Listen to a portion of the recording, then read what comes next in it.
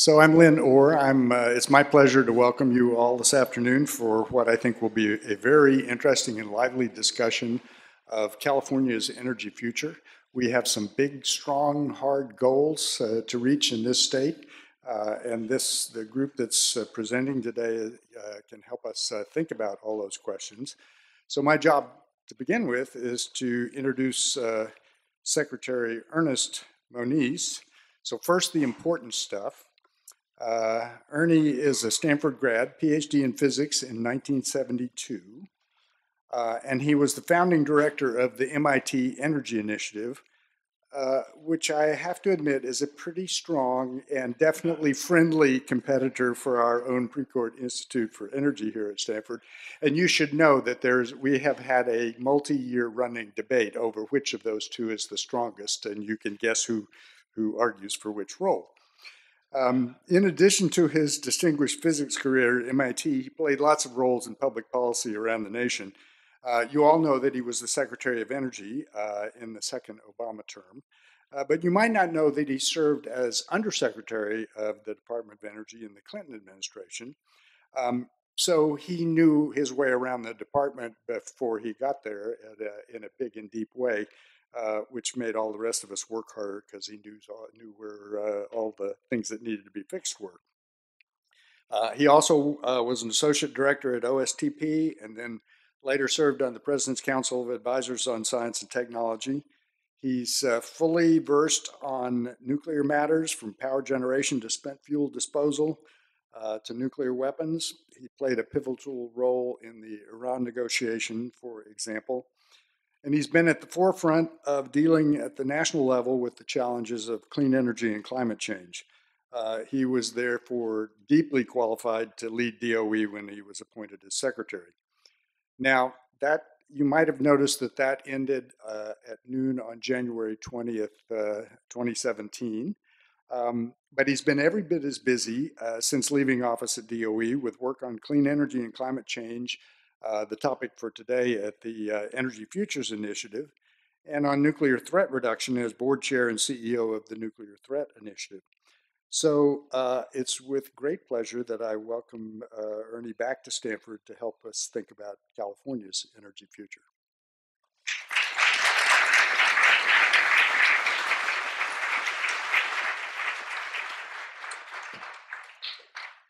Well, thank you, Lynn. Actually, I can close this, I assume. Right. It is good to be back at Stanford, as Lynn mentioned. Got my PhD here, although he didn't have to be so cruel as to mention the year. But that's what I expect because of our continuing dispute over Stanford's #2 energy program. But I really do want to thank all my Stanford friends. Certainly starting with Lynn, I might say that Lynn was the Undersecretary for Energy and Science. It was, frankly, a great move to combine the energy and science portfolios because they're so integrated. You can tell by my statement that this is a past tense for the moment, but hopefully in the future we will see that integration again. But it had Lynn, therefore, really in a position to oversee basically our entire lab system, because even the nuclear weapons laboratories then, in terms of cross-cutting laboratory issues, really were part of the leadership that Lynn could bring to that. And then in addition, and relevant to today's discussion, if I hadn't, oh, it's still up there, the question of innovation, Lynn really did yeoman's work in organizing and executing a quadrennial review on technology that really looked at how the entire DOE portfolio in science and innovation would be organized. So we had a great time and actually got stuff done, in fact. But let me also thank Mark Zobak as well, and he'll be up on the stage later on, and also for our team to thank, not here at the moment, but earlier today, George Schultz,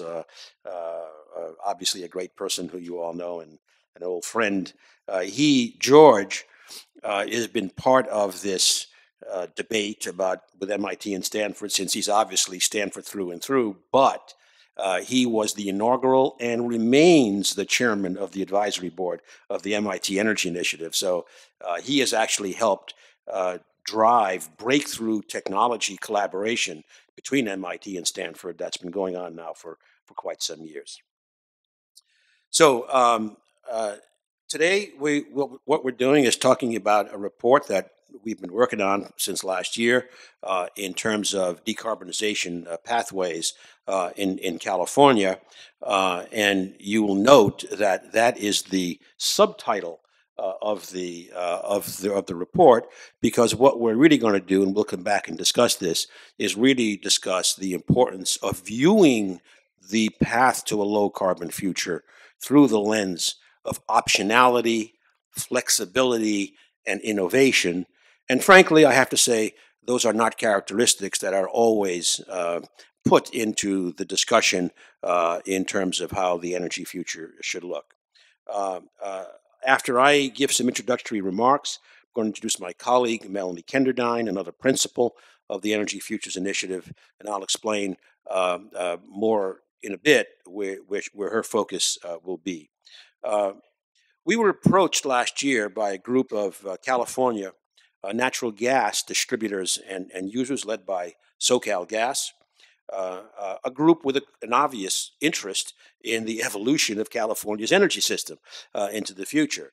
That resonated with us very much for a variety of reasons. Certainly, the scale of California's economy, the leadership that California exercises in the clean energy and climate space, and frankly, the assets that California has to pursue these goals, ranging from a better climate than the one I come from, at least where the people are. The fact that there is a tremendous innovation system in California, the fact that California is the country's largest manufacturer, all kinds of assets come together to make this extremely interesting. And earlier today here as well, I don't believe at the moment, Kevin DeLeon has been on campus. We've been meeting because Kevin, of course, is one of the architects of the California legislative energy requirements, and what we hope is to shed some light, at least, on what might be pathways for reaching those. I'll also mention that I'm a distinguished fellow of the Emerson Collective here in Palo Alto, and so that's another connection that we have. And I don't know if Andy Karsner is here. No, I don't see Andy. Anyway, so many connections here. I want to emphasize that, as I mentioned, the study was requested. I see Andy coming in now. Andy, I just introduced you. And Kevin. I also introduced you as architect, Kevin, of much of the clean energy goals. So, pleasure to see you again. But I want to emphasize that the study is not a natural gas study. We are a nonprofit. We do independent analysis. We stand by the results of the analysis. But of course, natural gas, just like all the other energy sources, is part of the integrated look at what is possible going forward.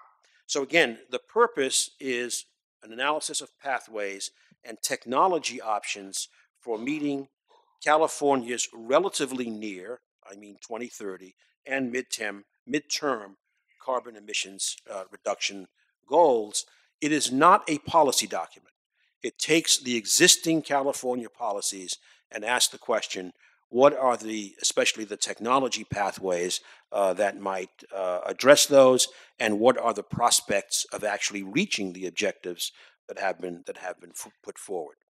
The guiding policy objectives, there are more, and in the report you'll find a graphic that puts them all together.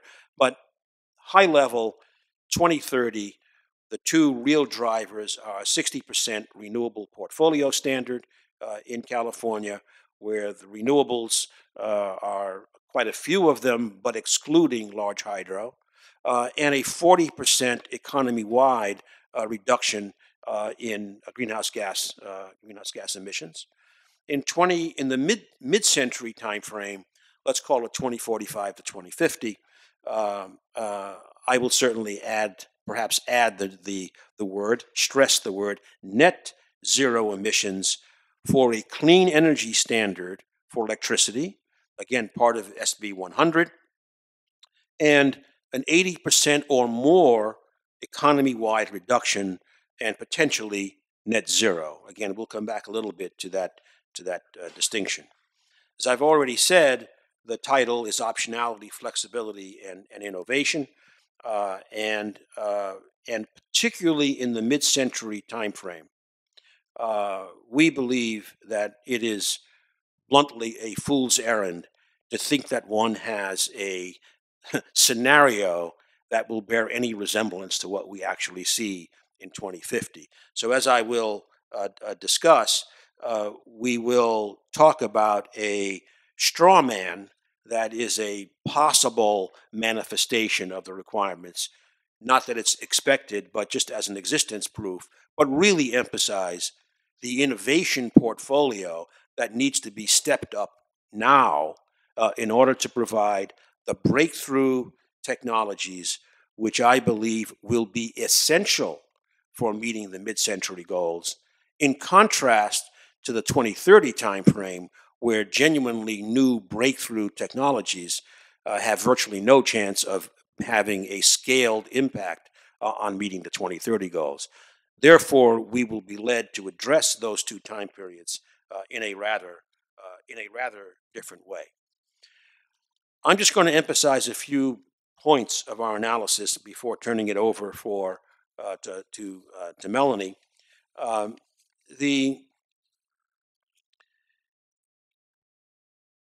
It's important, I think, to take some lessons from historical context, lessons for optionality and flexibility in particular, from the recent history of California's energy evolution. First, by the way, of course, California has now for quite some time been a tremendous leader in energy intensity reduction, energy efficiency, and the like. As you will see later on, not surprised, that's the long pole in the tent. If there is one, that's the one where we will have to go to get a major progress towards meeting the goals I described earlier. A second point I'll make. From 2011 to 2012, there was a precipitous, unplanned drop-off in electricity production in the state. That's when we had San Onofre essentially go off, and at the same time, the first year of the major drop in large hydro as the drought was coming in. A 4-year drop, which actually took away 2/3 of the large hydro capacity over the 4 years. But in that 1 year, 2011 to 2012, we're talking the order of a 15% drop in generation. And what's interesting, how was that made up? Oh, it was only one option: natural gas. Because we need to have that kind of optionality, flexibility with fuel availability and infrastructure availability in order to meet these kinds of events. 2016 and 2017, we've looked at day-by-day data for the year on solar and wind production. Wind is very spotty. There are as many as 10 days in a row in each of those years where there was essentially no wind in California to speak of. So again, this brings up the obvious issue: where is our storage going to come from? Not for a few hours, but for days, weeks, and eventually, actually I'll say it now, seasonal. If you also look at the data in California, this is just framing the challenges. That if you look at the annual data, smoothed data for solar and wind, and you may see a slide on this later on, it's no surprise when you think about it that solar in the summer is more than 2 times the amount in the winter. In California, in contrast to some other places, it happens that wind is also 2 times more in the summer than in the winter. In other words, if these are going to be dominant sources of electricity, it immediately defines a large seasonal storage problem that must be resolved. And I think it's fair to say that there are not a lot of good solutions today for that. Another factor I would say is today we are seeing the in the electricity markets with California in the lead in terms of the penetration of solar resources, that there are clearly stresses in the system in terms of all the various generators. There are issues of curtailment, which are growing, et cetera. So there are going to be issues in terms of needing to revisit market structures to make sure all of the sources can play together for a clean, reliable system.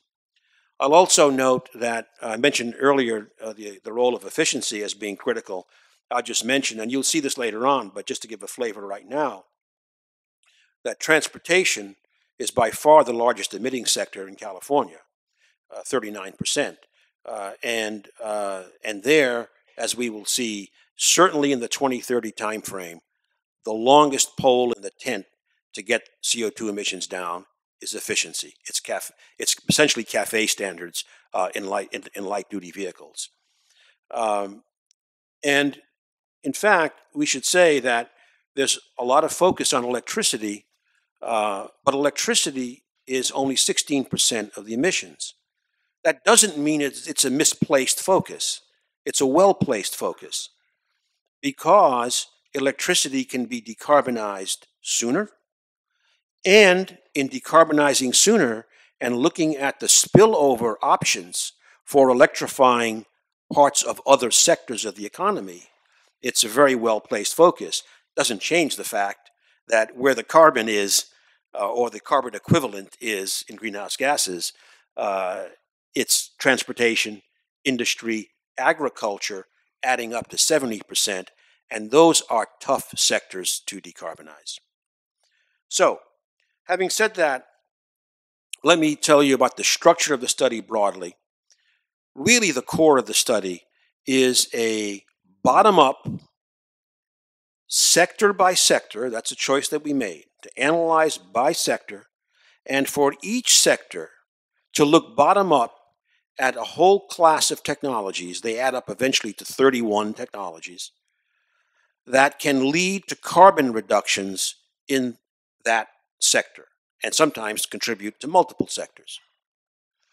And then in looking at that carbon reduction potential, then we will rack up kind of where we stand with regard to the goals that I mentioned earlier. Right up front, I want to say, in my view, the good news is California can meet those goals. It's not easy. It's a stretch goal. I think Kevin had in mind pushing the envelope, and I think it is a stretch goal. But as you will see, our conclusion is that with a lot of hard work and a lot of pulling together across stakeholders and et cetera, and working across all the sectors in the energy economy, success can be achieved. You will have Melanie will present slides that go through that story, and so I'm going to leave that now for her to cover. I would just say a few words about the 2050, the mid-century approach. The way we approach it, as I said earlier, is to start with a straw man. That straw man is very simple. Let's look at an economy that is wind and solar driven for electricity production. So we said, there are many issues that I'm glossing over, like meeting the daily dynamics of a reliable system and all of that. But just this is macro. As I said, that immediately presents a seasonal issue with a tremendous amount of overproduction, if you like, in the summer. In the model, that goes to producing hydrogen, clean hydrogen. And then you have an electricity and hydrogen economy. A lot of direct electricity use, hydrogen used as a fuel for heavy vehicles, for industry, maybe for some combined heat and power with fuel cells and the like, etc. The interesting point is, if you look at the actual numbers for this, it kind of works out. You can satisfy the needs of the energy economy on a macro scale with that combination of electricity and hydrogen production. There are tough issues. For example, the level of electricity requirement would be 4 to 5 times that of current electricity needs in California. So it's a big build out, big infrastructure needs for electricity and for hydrogen in that picture. So many challenges, but what we're saying, okay, not predicting it, but here's a way in which you can get to that essentially zero or near zero carbon economy. But what we really believe is that, first of all, today that would be quite expensive.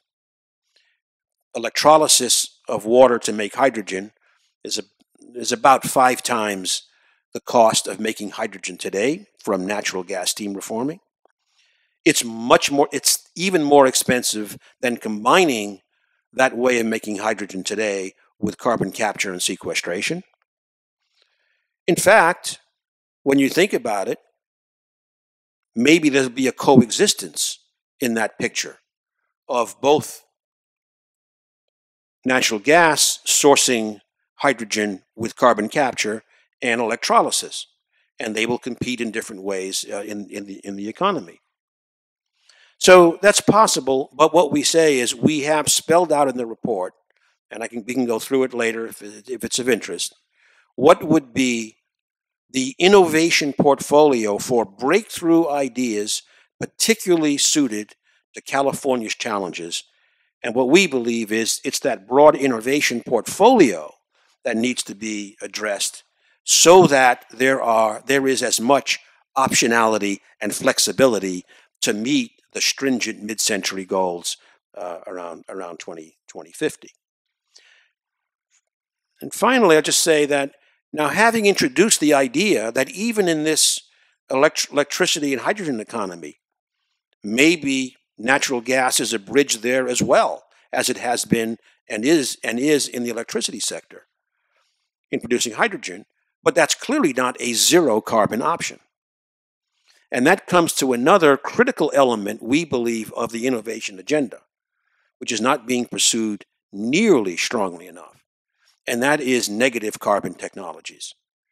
I believe that this will, in fact, be essential, not only in California, but nationally and globally, to meet our goals. But right now, we're not close in terms of the kind of cost structures and scalability that we need. That's the innovation agenda we have to pursue.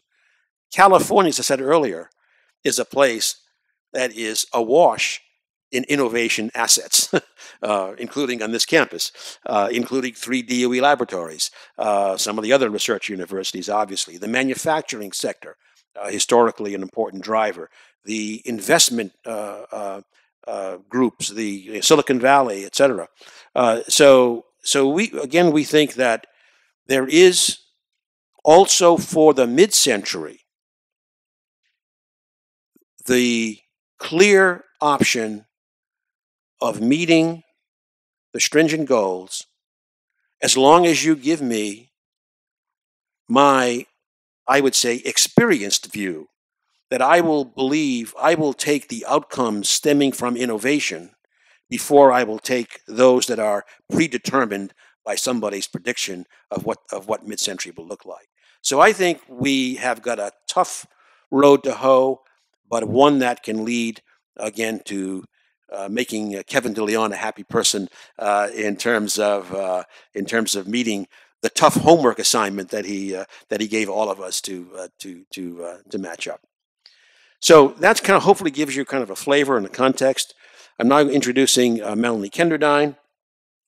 who is, again, the principal of the Energy Futures Initiative.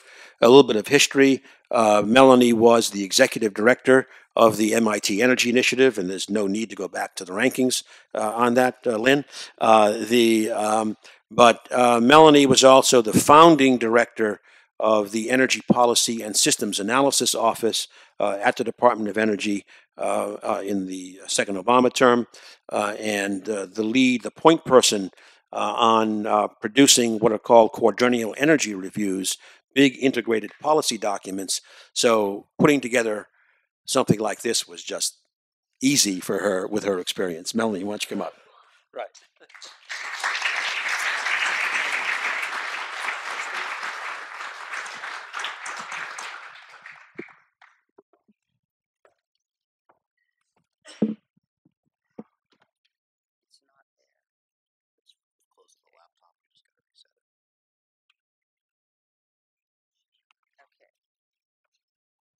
There we go. All right, that looks familiar. Thank you all very much, and it's wonderful to be here today. I would like to say, I think that this has been an incredible effort, an incredible piece of work. I would like to thank Alex and Sam. Alex runs our analytical shop. Sam works for him. We've had a small team of analysts, distinguished associates, and people at MIT who did modeling work for us, et cetera, et cetera. And I haven't slept in 96 hours, so it's not fun today, but it's been, I think, more than fun, important. Because what California does is sets an example for the rest of the country and the rest of the world, quite frankly. And it is the 5th largest economy in the world. You all know that. And it's important that California succeed in meeting these goals. The world needs to meet these goals.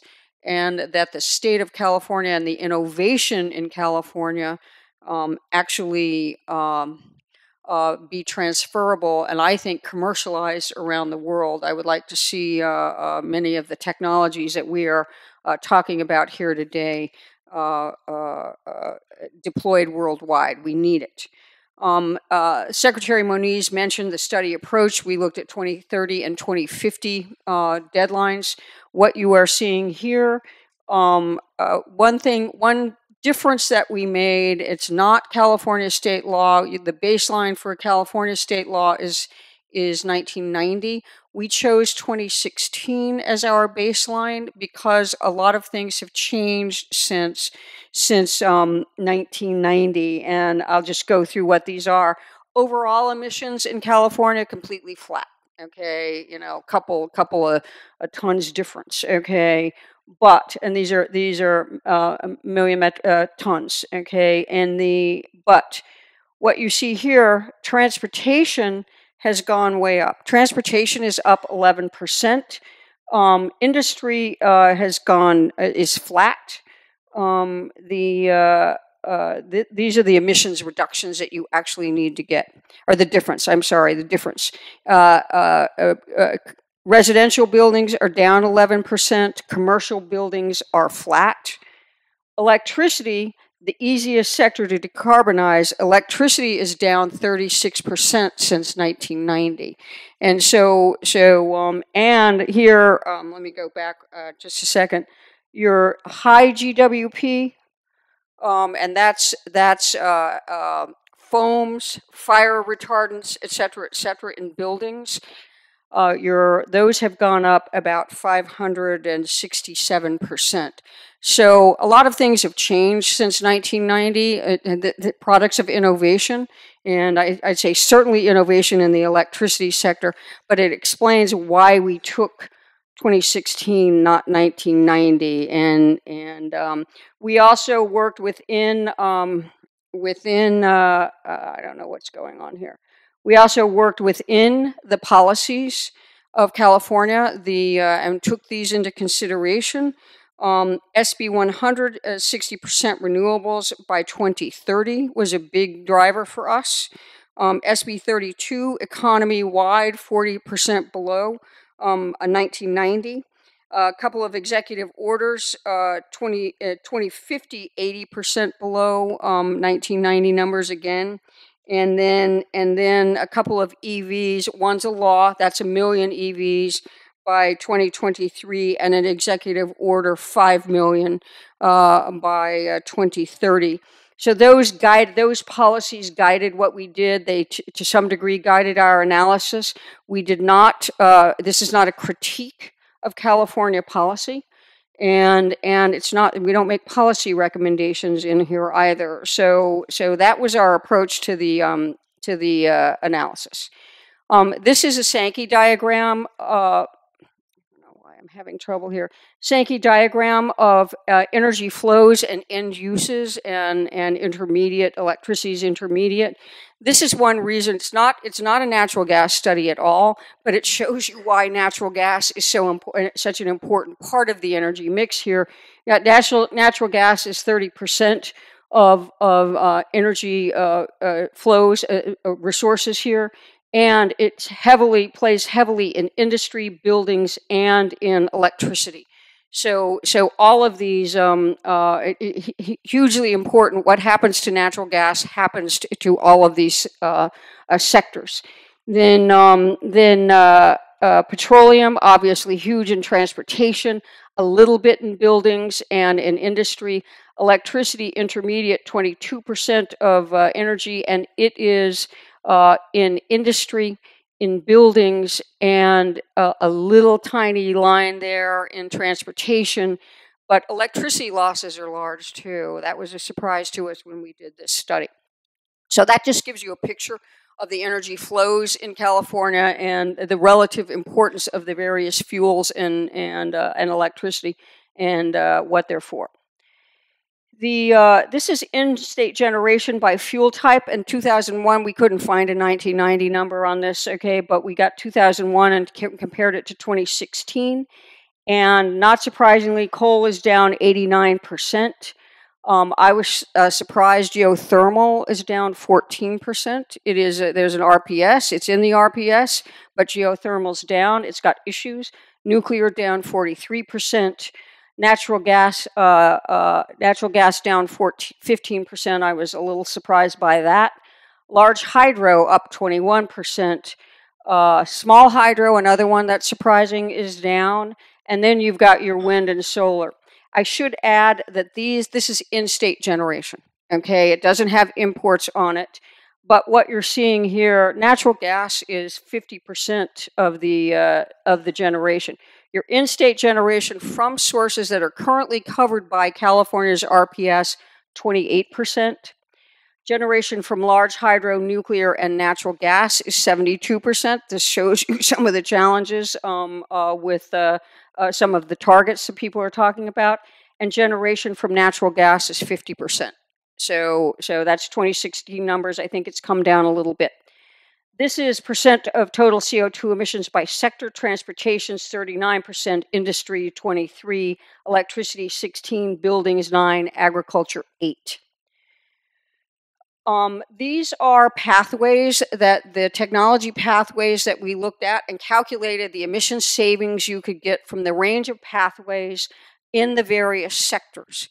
And as Secretary Moniz said, you can meet goals here, the California goals in policy and in law and executive orders, et cetera, with these pathways.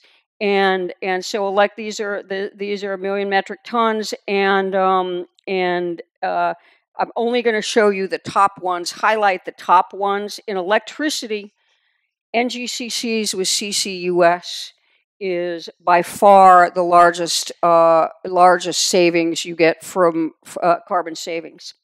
Transportation, as Secretary Moniz mentioned, the biggest savings you get are from CAFE standards. So these, and again, these are up to 2030. The industry, biggest savings you get CCUS in industry. There is also a tax credit on that. I'll talk about that in a minute. Then energy efficiency in buildings is hugely important. And in agriculture, we only had one pathway. Very difficult to decarbonize agriculture, but you've got biofuels, biogas from agriculture. You get it from landfills, et cetera, too. Okay, but in agriculture, it gives you a fair amount of emissions reductions. Something else I would say about this, and we'll make these slides available, but what I would say about this is these are not additive. Okay, you can't look at these and add them up and get carbon emissions reductions total, because some of them work against others. Okay, and they're just, we've got to be very careful about adding them. Don't add them. These we also did cross-cutting technologies here, and efficiency. We did energy efficiency and demand response. Okay, that shows up, energy efficiency and demand response, heavily in transportation, in industry, and buildings, but a little bit in electricity. Fuel switching, transportation, obviously that's electricity. Industry, you can electrify some parts of industry, others you cannot. There are not technologies for that right now, so and it's a very important for California. And then CCUS, that's electricity and industry. Okay, RNG, biogas, I mentioned that earlier as a pathway for agriculture. But you can use RNG and biogas in industry, in electricity, in buildings, and in agriculture. So it, like energy efficiency, has enormous cross-cutting potential and is important in that regard. Storage is electricity only. Electrification, that's important for transportation and buildings. And then smart technology and clean imports. We've got industry, and clean imports are important for electricity. You're importing electricity here. It could be an issue. I am from New Mexico. They just passed a 100% clean electricity standard. They've been exporting electricity to California for a long time. It's been coal from Four Corners, but these states that are passing these clean energy, clean electricity standards are going to have to meet their standards before they send their electricity to California. So I think that's going to be an issue in the future. So I go back to the sectoral emissions, and this just does not assume any growth in CO2 emissions. It's from the 2016 baseline that I showed you before. Two of those pathways for transportation, the top two, get you 44% of the way there.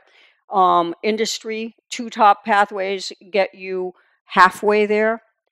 Electricity, two top pathways get you 100% of the goal in 2030. Buildings, two top pathways, 93%, and agriculture, the one pathway that we identified, gets you only 35% of the way there, showing again very difficult to decarbonize that sector. Secretary mentioned seasonal variation in California. The left is metered solar generation, and it shows you 1.5 terawatt hours in January 2018, 3.2 in June, and the delta is 1.7 terawatt hours. That's a lot. Wind generation, same thing, 0.6 terawatt hours in January, 2 terawatt hours in June, delta 1.4 terawatt hours. Total difference January to June, wind and solar, is 3.1 terawatt hours. So that is significant. Then you have hydro. Hydro, and what you're seeing here, this is over 2001 to 2016, huge declines in hydro generation because of drought. You can see the drought 2007 to 2009, drought 2011, 2016, enormous drop-off. So wind, solar, hydro, and hydro has seasonal peaks like wind and solar, besides the drought climate affected peaks and valleys that you're seeing here, and so that is an issue for managing a grid when you see that much difference. The what you're seeing here, this is every day of wind and solar generation in California in 2017. The wind is blue, the red is solar, And what the numbers that are coming up here, I actually animated this myself. This is what you do on long plane rides. I was on my way to Poland to go to COP24, and I did this. And it's 90 days in California with little to no wind. And Secretary Moniz mentioned what you're seeing here is 10 days, 7 days, 9 days, 6 days in a row with no wind. The red line, or the black line there, is basically peak. It's more technical than that, but it's peak generation. And you see periods where wind and solar do not meet peak either. So that's another issue with operating a grid that is problematic. The next slide, this is challenges with integrating intermittent renewables. What you have here, PJM, East Coast, this is their battery storage and the duration of their battery storage. You've got an hour and less. PJM is using battery storage for ancillary services. California is a little better over here. CalISO, a little bit of 14-hour storage and some 7-hour storage. I don't know what that is. Most of it's 4-hour storage. And I show this when you've got the seasonal variation that we had, that I showed you, when you've got days and weeks at a time with no wind and solar. We don't have batteries that can manage a system with those kinds of that kind of variability, and we just don't have it. So it's not. It's one of our recommendations for the long term. I'll show you in just a minute. And I have slides that are for each of the sectors, but I'm going to shorten this. I put up decarbonizing agriculture and what we've done here because the biogas, biofuels have significant cross-cutting opportunities, which I showed you earlier. We've gone through and created a map for the country and for California, showing you renewable natural gas generation potential. And the dark color is the greatest potential. I don't have the total numbers on here. Supply is an issue.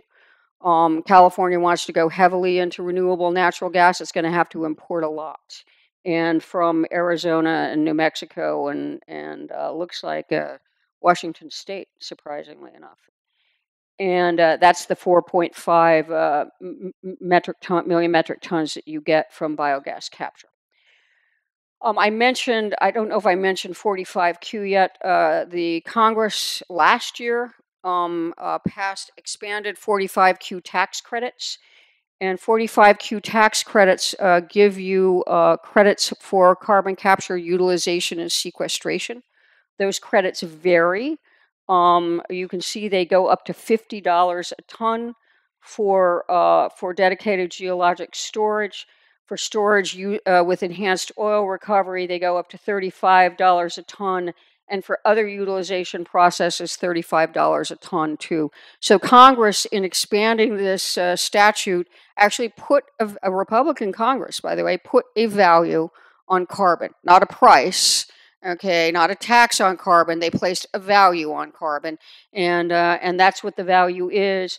Then over here, I think these are, I don't know whose numbers these are, estimated and measured first of a kind costs for CCS. And when I look at this graph, you look at fertilizer, biomass to ethanol, and natural gas processing industry, difficult to decarbonize. The cost, first of a kind cost, are all within the range of what you see for the tax incentive.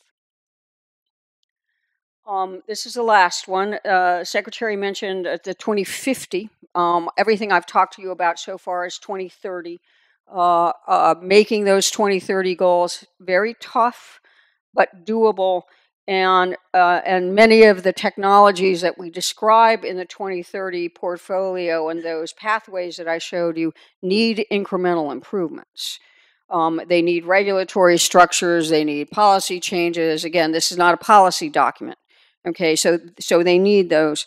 This is 2050, however, and we went through and looked at California specific needs, resources, demographics, et cetera, and came up with a breakthrough technology portfolio post 2030. Smart cities, hydrogen from electrolysis, seasonal storage. You can see why we need seasonal storage. Building performance technologies, bioenergy, floating offshore wind. Floating offshore wind appears in both 2030 and 2050. I think there's great potential. I've seen offshore wind take a long time to get sited. People in Massachusetts know all about that. And this is floating offshore wind. You really need to do floating offshore wind in California because the water is too deep for fixed bottom wind offshore. And you saw the problems with onshore wind generation in the earlier slide. You've got much higher quality wind resources offshore. And so this is important. And I think you'll see some of it before 2030, but the vast bulk of it, if it happens, will come post 2030. The Navy also has a lot of restrictions on the offshore South and Central California, which is where the demand centers are too. So a lot of issues to work through, but it's there. Advanced nuclear, a lot of issues to work through in California on advanced nuclear. And clean cement. Cement's hugely important here for your construction industry, manufacturing, et cetera, et cetera.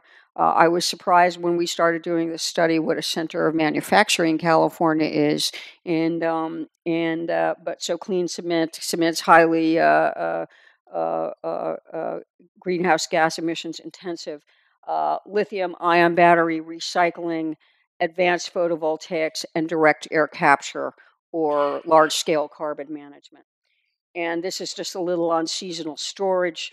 We talked about storage earlier, and you can see the milliseconds, seconds, minutes, hours, days, and months. It's the days and months that we really need to focus on in California. And these are just a couple of examples. And I mentioned direct air capture and large-scale carbon management. And capture from dilute sources, concentrated sources, utilization, products. There are a lot of startup companies starting products using carbon. And then finally, biological and geologic storage.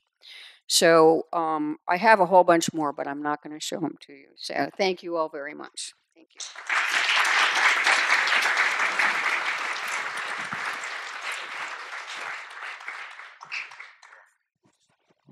All right. Well, I can say that Ernie and Melanie were not any better at staying on time for the presentations here than they were at DOE. So we're all behaving in character here. We have a great panel this afternoon. We'll start with a few questions for me for them, and then we'll invite Ernie and Melanie back up here, and we'll have some conversation with the audience as a whole, especially the students in the audience. So starting at the other end, Lisa Briggs is Director of Government Affairs for Con Edison Development. It's a division of Con Edison Clean Energy Businesses, and they develop, own, and operate utility-scale renewable energy assets throughout the country. Sally Benson is next. She's a very well-known professor here in the Department of Energy Resources Engineering, and she's co-director of the Stanford Precourt Institute for Energy, the #1 energy program in the country.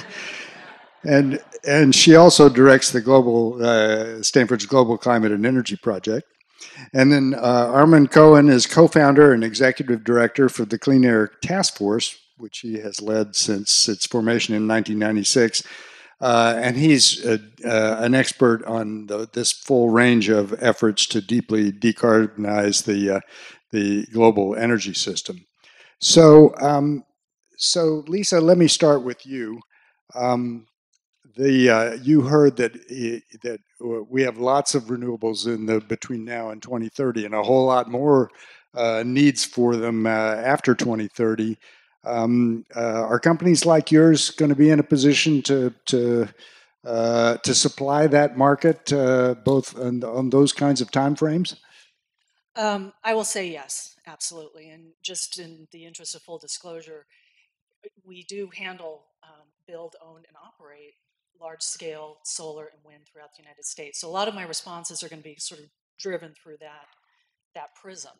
So yes, I think that the industry is uniquely positioned to be there, assist, and deliver. But that assumes that there are also going to be some changes with infrastructure and how infrastructure is regulated, how it comes to market. It's not just transmission lines, it's all the things that accompany that. And so it's going to be critical to update our infrastructure, make it stronger to get those megawatts to market. Great, thank you. Sally, so this report calls for quite a bit of use of carbon capture and storage. If I know Melanie admonished us not to add the columns, but of course I did add these CCS columns for the, and in that case it even outweighs CAFE or maybe even energy efficiency. In any case, it's a lot. And so my question to you, you're an expert on CCS. So how confident are you that we can do this at the kind of scale that we need to, either for the near term or for the large scale carbon management in the future? Okay, I just have to say one thing for all the students from Energy 104. I hope you knew a bottoms-up model. I was really happy when he said that, and you know all about energy sectors. Okay, I'm answering your question now. Carbon capture and storage, basically you take carbon dioxide from a concentrated source, you separate it, you compress it, and you can pump it deep underground. So that's the technology that we've been talking about. So you can either put it into oil reservoirs, you can put it into gas reservoirs, or you can put it into something called saline aquifers. And you can just think of those as rocks that are filled with very salty water that the water really has no value because it's so salty. So California is really fortunate in that it has actually very large sequestration resources or CO2 storage resources. Just to put it in perspective, I think if we look at your numbers, we had 17 million tons a year for electricity. And I think when you added up the industrial one, it ends up being like 30 million tons a year. So the current estimate of saline aquifer storage capacity is from 200 to 500 billion tons. Okay, so it's enormous relative. So you mentioned it sounded like a lot, but actually even 30 million tons a year is not really a lot. But it's also possible to look at the oil reservoirs, and I quickly made some calculations.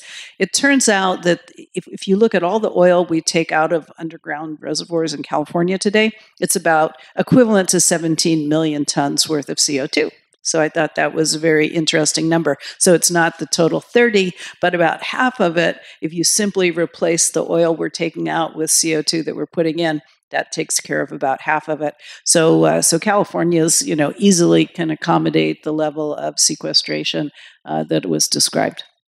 Okay, well, that's good to know. One or two things probably have to happen to pull that off, but we'll just go with that for the moment. Armand, I actually want to ask you what I suspect is a harder question, and it really applies to both both of the time scales. These are, we were talking really about a significant transformation of the energy systems for the state and more broadly around the world. And I believe that these are going to have to function in energy markets. And maybe we should take electricity as an example that makes it a little more concrete. But those markets are complicated enough already, and we're going to ask them to do a whole lot more things. And one thing that I worry about is can we induce enough investment to make all this happen, both on the infrastructure side and the so. take that as a cue and yeah, go to work. That is the 60 billion ton question. Can we get these markets to perform? California, like my home state of Massachusetts, is deregulated, kind of, right? It's kind of half regulated because you've got these other mandates coming in from the environmental side and procurements and so forth. So, Lynn, I see two problems with these deregulated markets. The first is capital formation. The characteristic of a lot of the technologies that Melanie talked about is they tend to be very high capex and have low energy costs.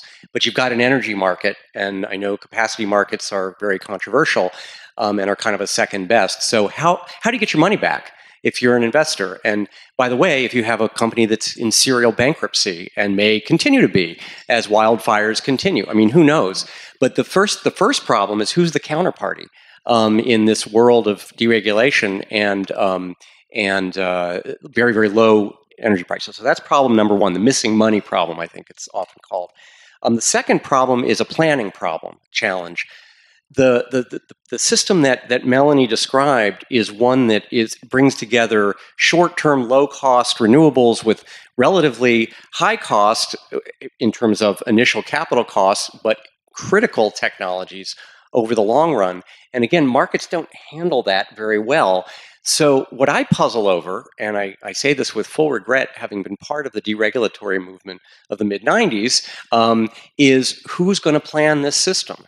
And what you now have is it's being planned piecemeal by various pieces of legislation, but someone's going to have to look at the whole and say what's going to produce the lowest cost electricity system. I don't know how you solve that problem.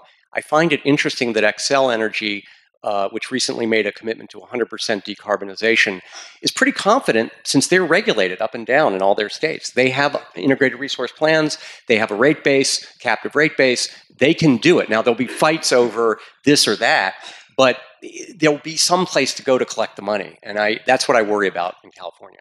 Yeah, Lisa, maybe I could ask you to jump in on this, because it seems to me that your company certainly sells to all these utilities that are trying to meet all this. Is there, from your vantage point, can they deliver on the Ernie wanted 5 times electricity with it being very clean? Do the regulatory structures that you all have to deal with allow that? And if so, what do we need to do there?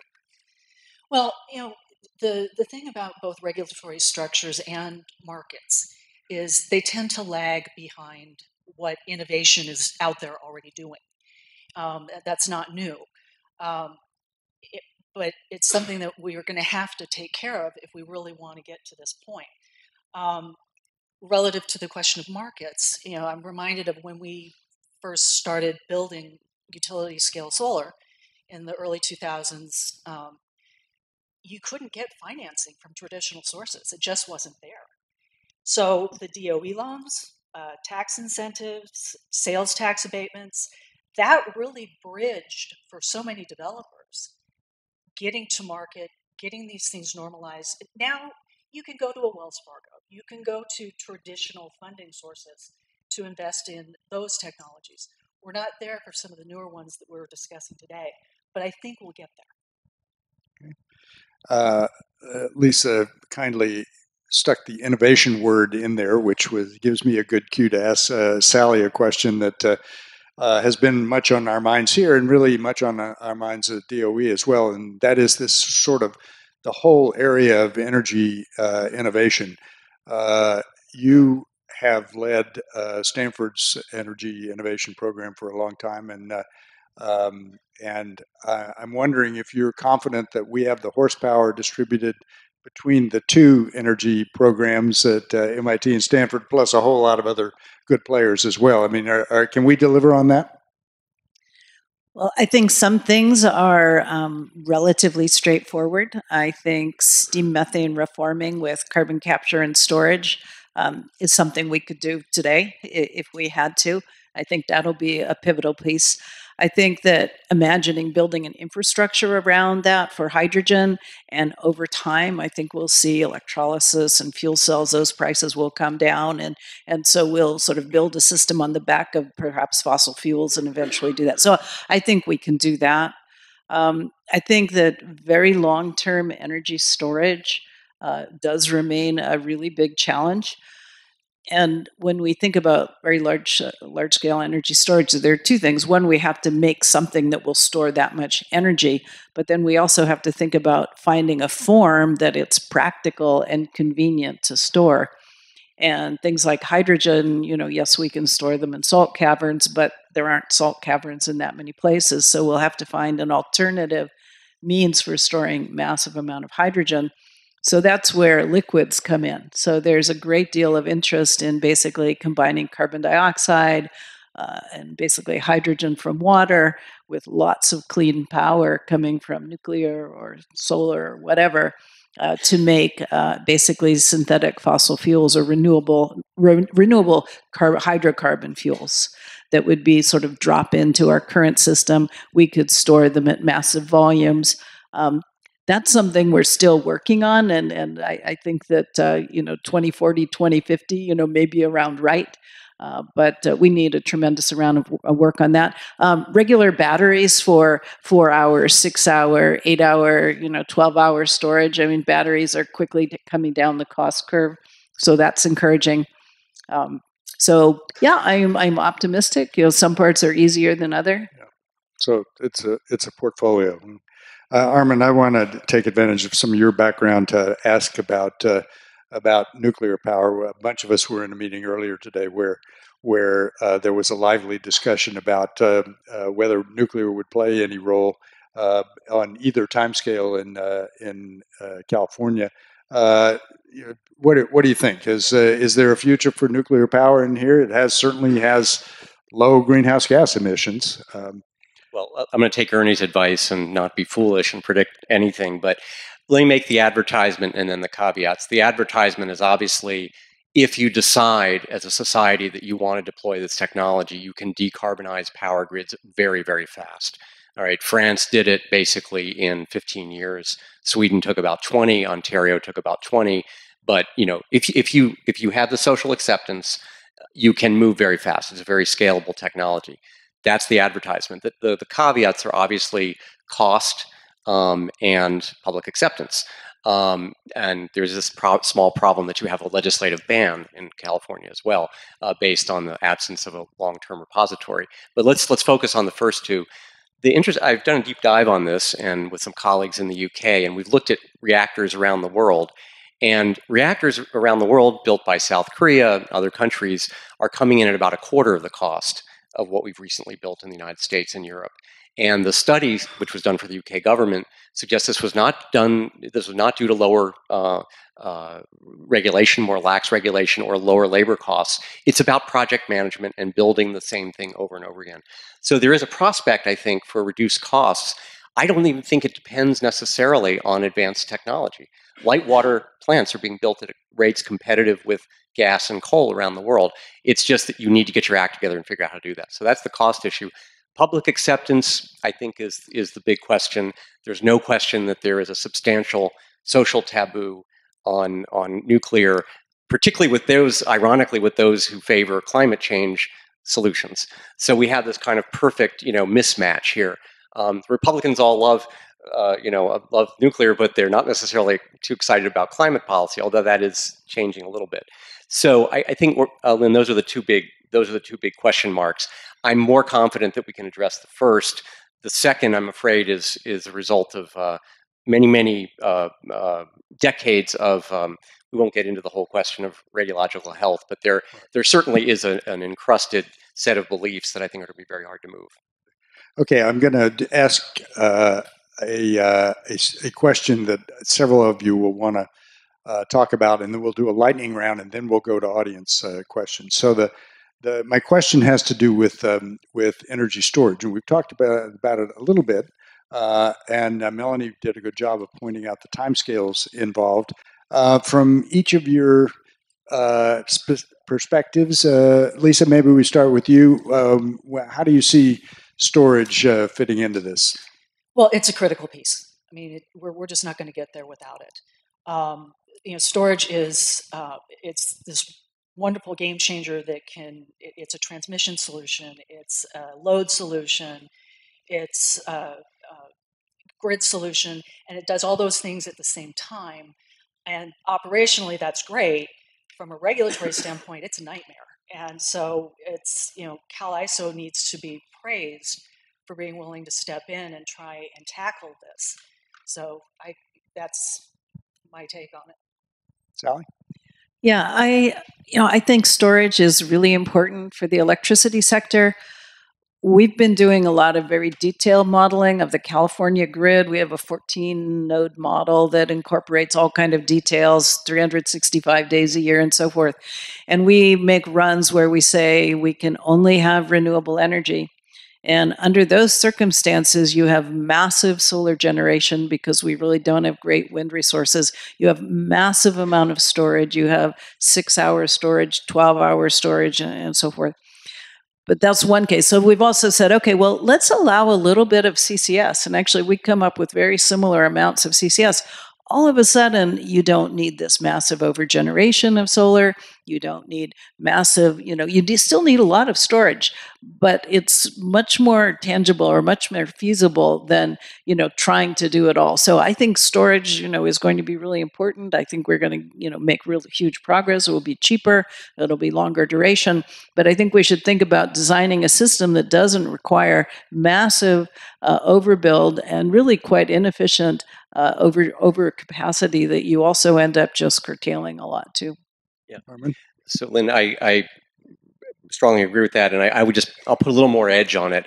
I think that storage in its place makes sense. Unfortunately, it's being promoted as a panacea for whatever people want to imagine, and I can't tell you how many times a day I open my browser and there's another claim, and I'm sorry to offend any regulators in the room, that somehow storage plus solar will replace gas. I mean, it just doesn't, okay, on any kind of time scale. You've got 4-hour storage, but you've got those kinds of lulls in solar availability and wind availability that Melanie mentioned. So I think if we take it in its proper place, great, but it's really being hyped as the enabler of this sort of 70-80% variable world. And I think all the analysis that all of us have done suggests that that's a very, very steep cost curve, even if lithium-ion batteries come down by a factor of 10. Okay, lightning round. You each get one breakthrough, and you can have until 2050. But what is it? And do be brief because we have lots of other questions coming. Just more electric vehicles and making sure that we've got the charging stations for them. Oh gosh, to add something different, a really cost-effective negative emit, something that takes carbon dioxide out of the atmosphere and puts it in a form that it's easy to use and hopefully useful. Zero carbon fuels, the missing link. If you have zero carbon fuels, you can do a lot of grid balancing, you can deal with a lot of transport that you can't electrify, and you can do industrial heat. Okay, and I will say that the last time Ernie and I were on some panel, and we got asked this question, and what I said was electrofuels, that is, go from carbon in the atmosphere, clean electricity to a liquid fuel that goes drop in. So we don't disagree there. So let's thank the panel, and then I'll invite Melanie and Ernie to come back up, and Mark Zobak will manage the unruly audience. Come on.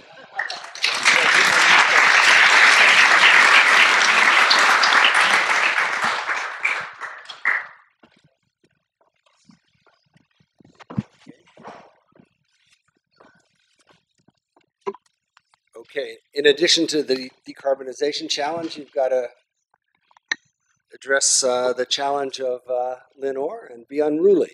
So the floor is open. We'd like to start with students. It's, in fact, if I'm not mistaken, some of the freshmen from Lenore's energy seminar are here. If you're willing to raise your hand, we'll call on you first. Is there a hand up? Okay, please.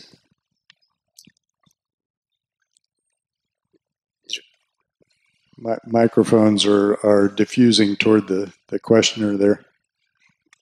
Thank you so much. We are certainly very fortunate to have you here this evening.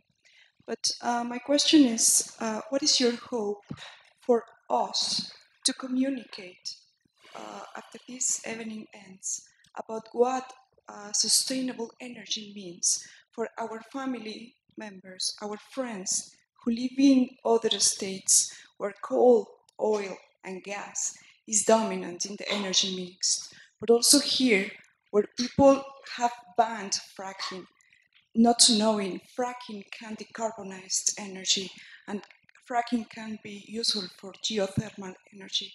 Thank you so much. Okay. Oh, well, thank you very much. You know, Turns out the panel was the unruly one. you know, I think that trying to make the point that a diversity of sources is really important, that, you know, we can't solve the problem with all renewables. On the other hand, we have to decarbonize and we need to do it really quickly. And that, you know, I like to use the specific example of natural gas as it's got half the carbon intensity of coal. It also has lower other forms of pollutants that will create local air pollution. And then in California, we're the perfect example. You know, we have a renewables energy miracle going on in California, I believe. But I think natural gas is the unsung hero of our natural gas, of our renewables miracle, because it's so flexible. It provides generation when and where you need it in a flexible way that can complement renewable energy. So I think that, you know, it's this portfolio that's going to quickly help us decarbonize. That's what I try.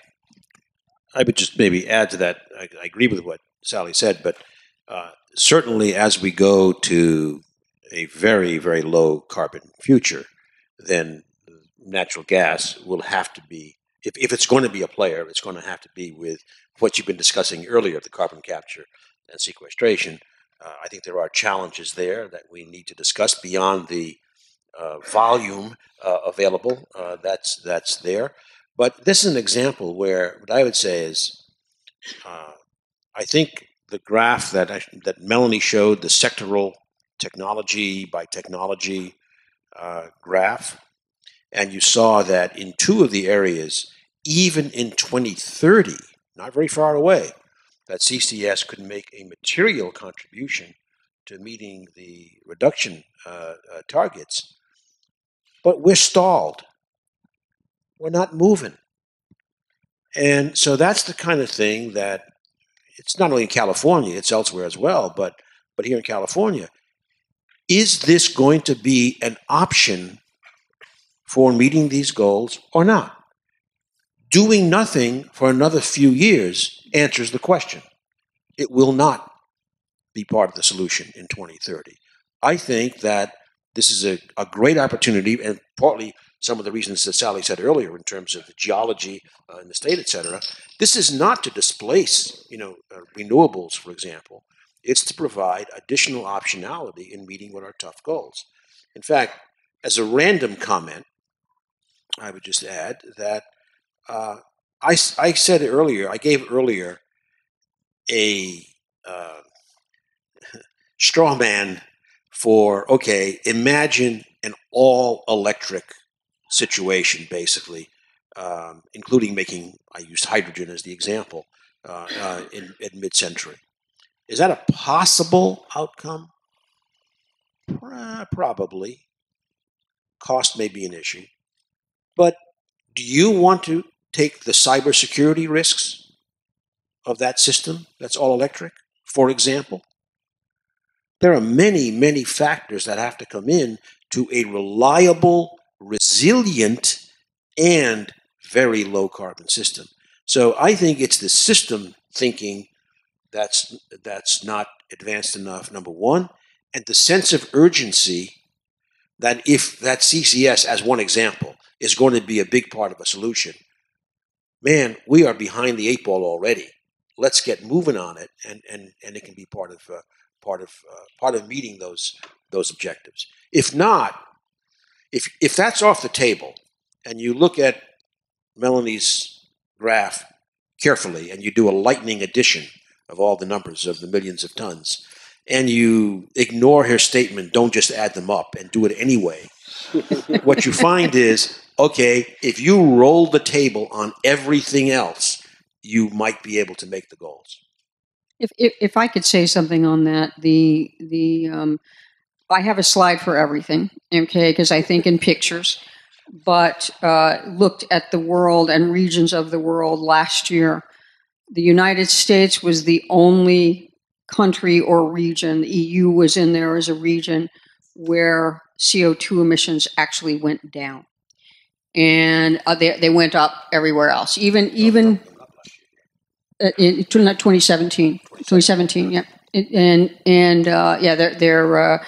We have fundamentally 61% EIA would attribute 61% of those emissions reductions to switching from coal to gas, and the other 39% from renewables, the deployment of renewables and zero emissions generation. And that's in power and electricity. But I'd say a couple other things too.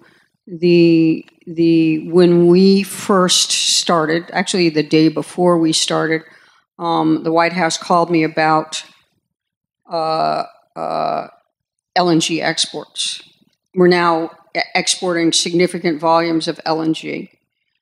The big debate as to whether you should be exporting gas and it's going to raise CO2 emissions around the world. It actually lowers CO2 emissions. It depends on what it's displacing. And if it's displacing coal generation, okay, it's going to displace, it's going to lower emissions. And then one other thing I would say is in Africa, and we are working with an organization in Africa. They're burning charcoal. That's basically what they're using just to cook with. They're burning charcoal. The University of Chicago, throw in another university here competing over all the best universities in energy. Michael Greenstone just put out a study. Particulates are the #1 killer in the world. And when you go to Africa and you see they're cooking with charcoal, so displacing charcoal with gas would help with that problem enormously, because gas has no particulates when combusted. So that's what I would say, and I agree with the secretary. I always do, because he's my boss. That at some point natural gas becomes too carbon intensive. You've got to do CCS or not use it. And so, Mark, can I make a quick comment? I think the question also kind of went to hearts and minds, like really beyond the technical stuff. And I as a green, albeit maybe some people consider me a brown or green, on the spectrum of things, this conversation is evolving. And I just want to make the plug that I think that the students in the audience have a special responsibility, if you care about the planet and the CO2 issues, to be very rigorous about this, to be very open-minded. I'll just say personally, I've seen a huge change in this discussion in the last 2 years. Used to be when I talked about CCS or nuclear, people would look at me like I was a Martian. People are getting more educated within the environmental world and within the academic world, folks who care about this. I would just I think you have an enormous role.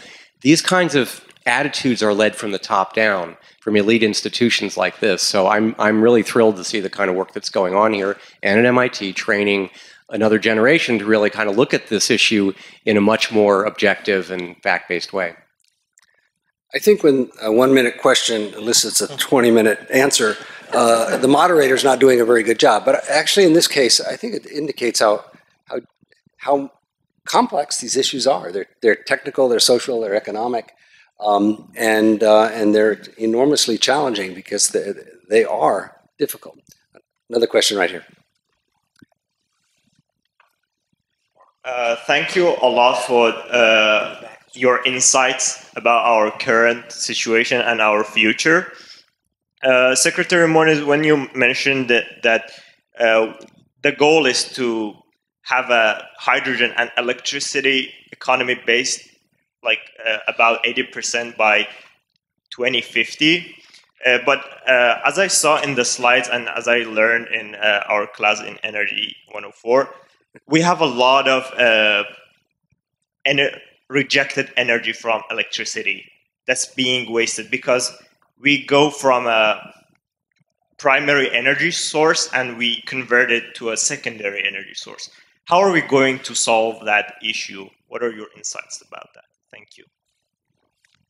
Well, first of all, let me repeat and strongly emphasize that I was not predicting the electricity plus hydrogen future. I'm saying that that's one of the possible directions that could satisfy the very low carbon requirements. In terms of essentially what you're talking about is the thermal energy that goes into the atmosphere, in effect. And of course, there are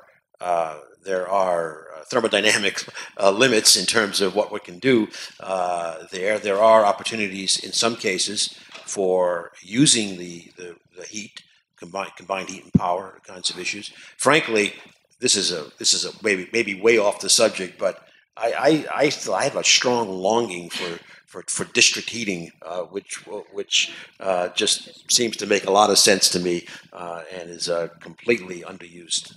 And just say that we do that exactly on this campus. I mean, we reuse the heat from buildings to not buy fuel. Yeah. Yeah. And we tried to persuade MIT that it should do it too. All right. Let's go to the audience. MIT has got a combined heat and power. Come on. You know, there's a question all the way in the back. All the like. All right, keep it down, guys. All right. Okay, all right. So I think we're talking about all of this through the lens of carbon reduction, and I'm curious what factors, particularly around national security, might accelerate or retard some of these solutions. You're our national. You're the secretary. All right, I'll start. Yeah, and I've got a slide on this too. Well, first of all, I mean, there are, at the macro level, as we've had now for a long time, well over a decade, retired, typically it's always retired, 4-star and 3-star officers who have made it clear that there are very significant national security risks from not mitigating climate change. For example, our Africa Command, military command, is very, very concerned about that because of dislocations and what it can mean. So that's one component. And by the way, there will be a hearing, it's either this week or next week, on these national security implications of changing climate. There are other issues then, of course, in terms of security risks, which can evolve, and maybe this is what you want to say, Melanie, but on the minerals, do you want to do the minerals? No, go ahead. Okay, all right, well, all right, so, all right, fine, that it was discussed earlier today, we've had the general discussion about energy security for years, going back to the 70s, basically, has been based around oil. Then in 2014, there was an evolved view of what energy security was about.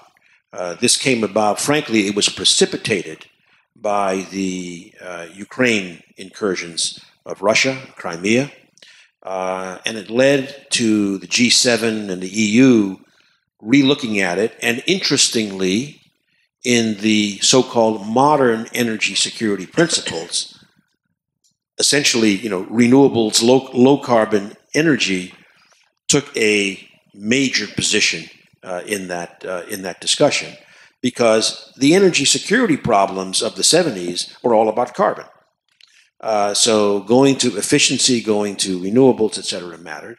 And third, and this is the point Melanie probably would have made, is that as you look ahead to a world with less dependence, for example, on petroleum, I don't know when that will be, but let's assume mid-century kind of time frame, there will be maybe a new kind of energy security issue in terms of all of the minerals, especially the rarer minerals, that are needed for all of the new zero-carbon technologies. The lithium and cobalt are the obvious ones, but there's a whole long list of them. So it's going to be an interesting, evolving situation with regard to security. Finally, and I'm sorry, Mark, I'm giving in the long answers, another specific area is once again nuclear energy. With the spread of nuclear energy into other areas, the Middle East is an obvious place where there is some and promises to be much more. The United States has an interest in maintaining the non-proliferation regime that we and others, but we have done so much to advance. It's going to be very hard for us to maintain our position if we see the further erosion of our nuclear technology supply chain in the United States. So that's another national security issue. Okay, I can't resist. I'm going to add one more and I will stop. In addition, we have in the United States national security needs for enriching uranium and for making tritium. We do not have the capacity to do that today. Our nuclear supply chain does not have the capability to do this within the law.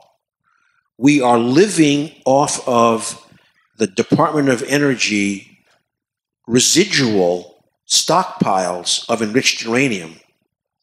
And it doesn't take a genius to figure out that eventually it goes away.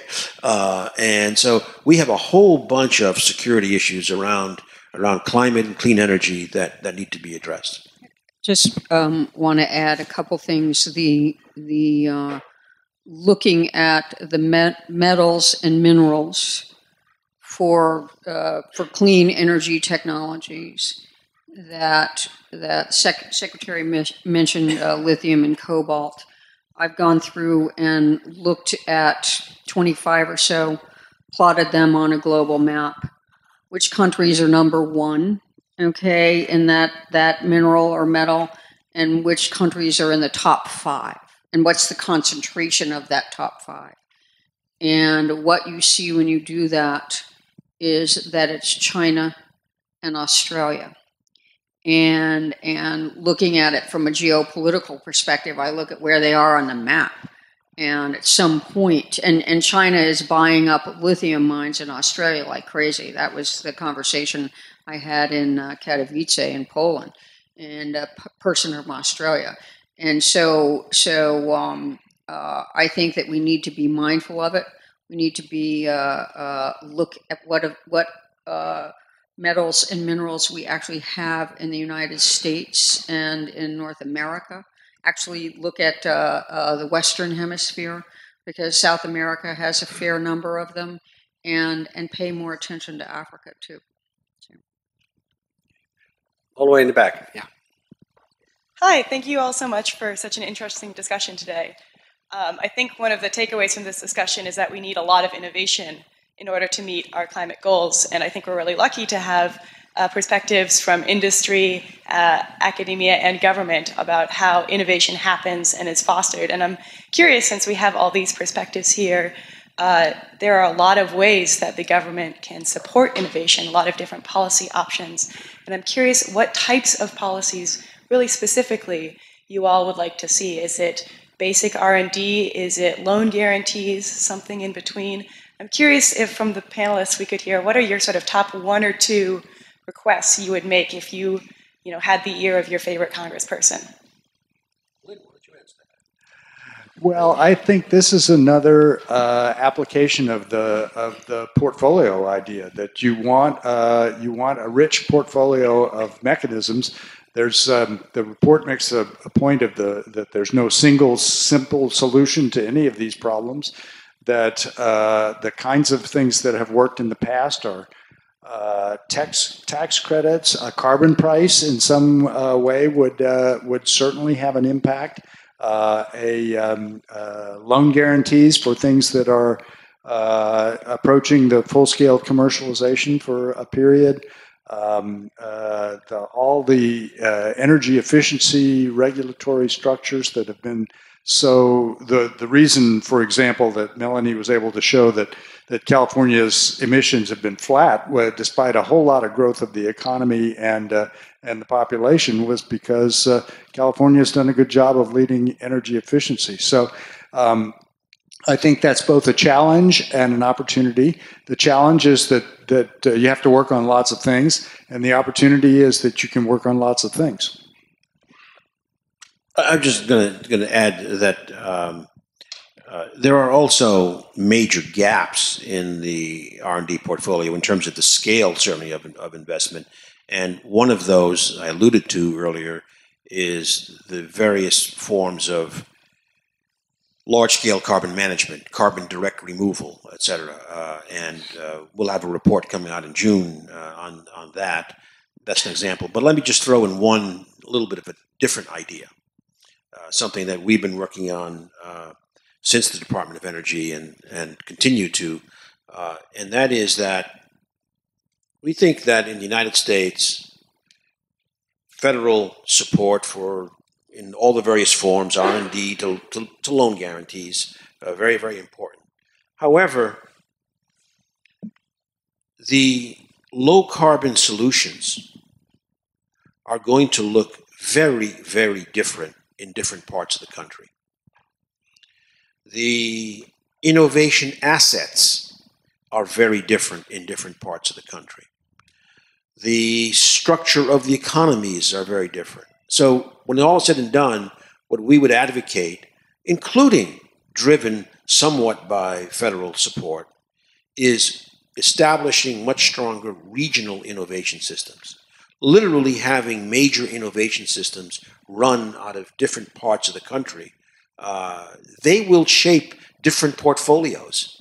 And that could be a real boost. And frankly, it would help also build up those kinds of innovation assets in parts of the country that are not contributing at the level that they should, and from which they would benefit enormously.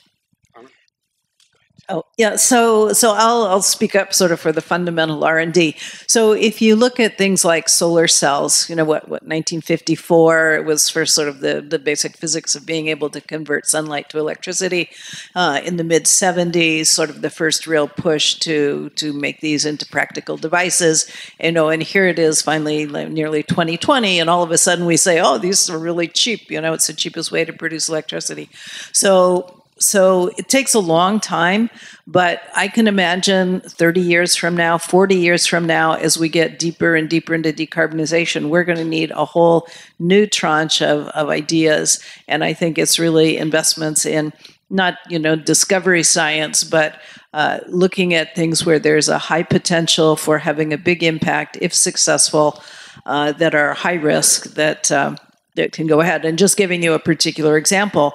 So back in in 2002, when Global Climate and Energy Project got started, it started to invest in this idea of electrofuels. And back then it sounded like a really wild idea, but fast forward to today, you know, we have a whole bunch of different catalysts and so forth that can make a whole variety of different fuel products. They're not economical yet, and they're not as efficient as we like, but we can do this. So we do need that, you know, fundamental, you know, innovation to spur progress. So we're going to be releasing a report in June trying to answer this question by looking at 3 case studies: carbon capture, fission, and fusion. And 2 things that I think are maybe somewhat novel coming out of the study. We did lots of interviews with people in the industries, folks who've had successes and failures. The first is the importance of not just R&D for R&D's sake or curiosity's sake, although that's important, but a mission-driven approach that actually is strategic as opposed to just, you know, completely random. So a good example would be the Sunshot program that took place under the Secretary's watch. But these can be applied in other areas. A cost target, performance targets can really help.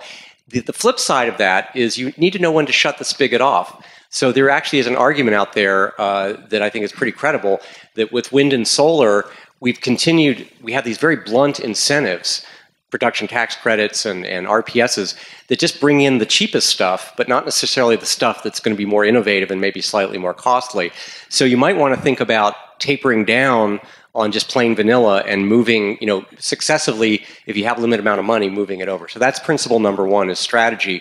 Principle number two is don't just fund first-of-kind units, because that's a big mistake the U.S. has made. We keep building first-of-kind units, and they're always expensive. And then there's never you never get the cost curve. I mean, nuclear is a perfect example of this.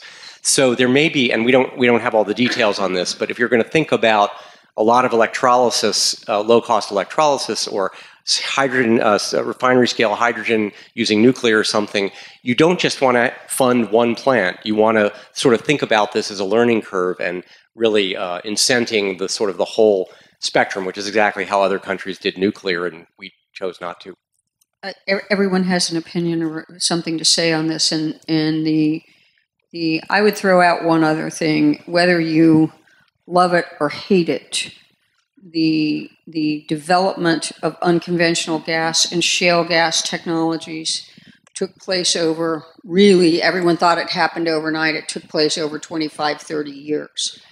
And when DOE was first formed, it did shale basin characterization. Then the Gas Research Institute at the time was funded with a surcharge placed on gas volumes moving in interstate commerce. It was as high as $200 million a year. That organization worked very closely with the federal government on developing a portfolio, but what you got was industry providing input. You had the government support, and there was also a time-limited tax credit for unconventional gas. And that combination, I think, I knew about shale gas. I didn't appreciate the value of the technologies for oil, and that has fundamentally transformed the energy security profile of the United States. And I think surcharges, those kinds of things that help the government and industry to work together, those kinds of structures is very valuable.